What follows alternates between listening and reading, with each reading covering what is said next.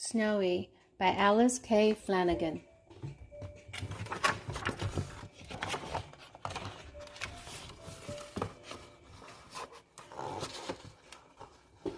Snowflakes drift down from the sky. They land and collect on the ground. What a pretty sight. Snow falls in a forest.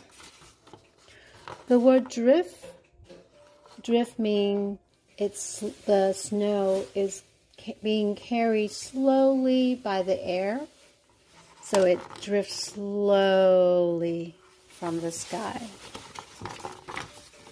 Snow is frozen moisture, but how does snow form? Tiny drops of water in the air gather together and form clouds. The word moisture is another word meaning small amounts of water. It means tiny drops of water, moisture. We are going to find out how snow is formed. Because snow is formed from the tiny drops of water in the air, and then it is gathered together to form the clouds. Winter clouds form in the sky. It looks like this. When it is cold, the drops of water turn into ice crystal. These crystals become too heavy to stay in the air. Then they fall as snowflakes. So the first snowfall of winter covers the ground. So ice crystal is water that freezes. And when it's too heavy to stay in the air, that's when you'll see snowflakes fall from the sky. Snowflakes are not all the same size. Most are about the size of a pencil eraser. So a pencil eraser about this size, so a snowflake is about this size. Most are about the size of a pencil eraser, but some can be bigger than a quarter. So a quarter is about this size. All right.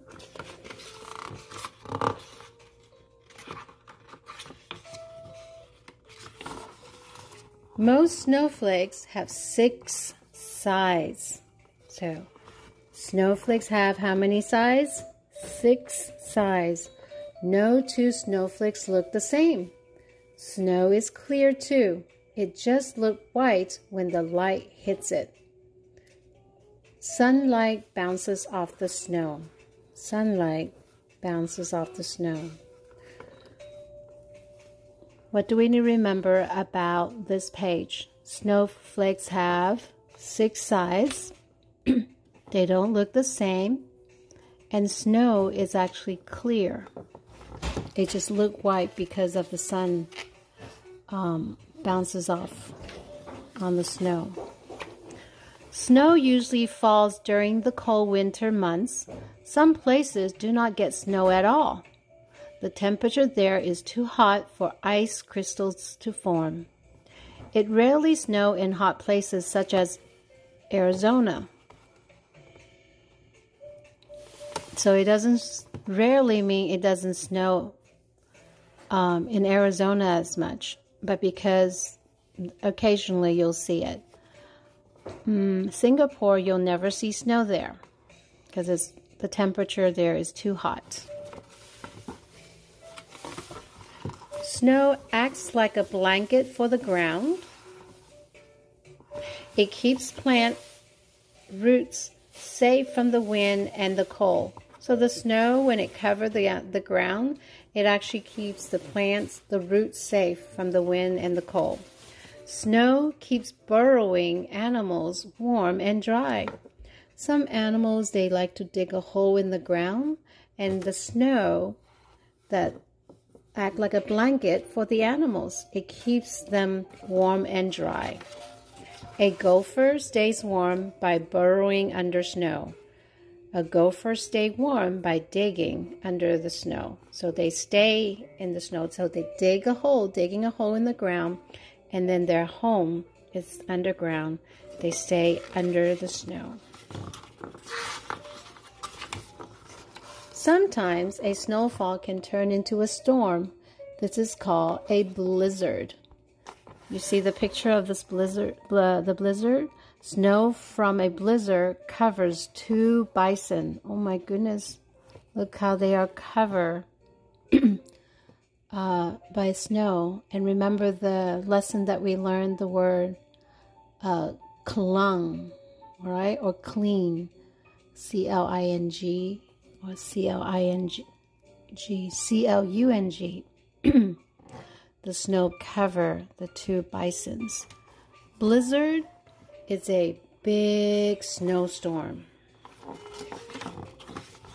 When snow melts, it fills rivers and lakes. Animals and people can then use the water. Melting snow drips into a stream. Another word for stream, rivers, and lakes. Okay, so the snow melts and it fills the river and lakes.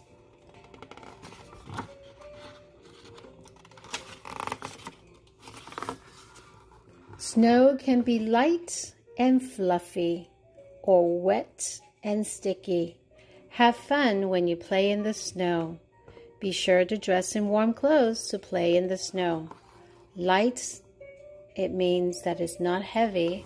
When something is fluffy, then you can kind of fluff it, and you know how you can play with the snow and you just pick that up and you fluff it and it just fills the air. Fluffy. Snowy.